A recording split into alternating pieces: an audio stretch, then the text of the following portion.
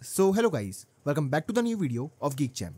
In this video, I will guide you with how you can summarize mails with Apple Intelligence on your Mac.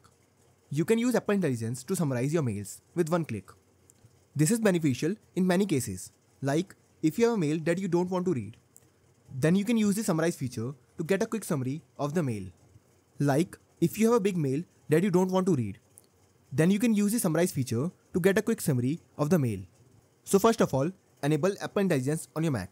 For this, you can watch this video. Its link is in the description.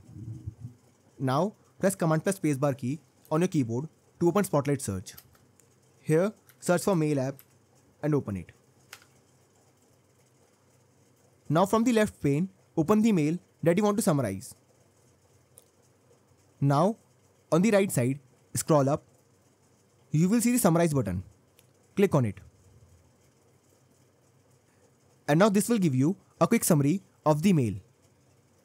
So this is how you can use Apple Intelligence to summarize your mails with one click. Now this feature works for the Apple Mail app and you can summarize all of the mails. However, as of now, this feature is only available for English US. Later, this feature will be available for other languages as well. So I hope you find this video useful.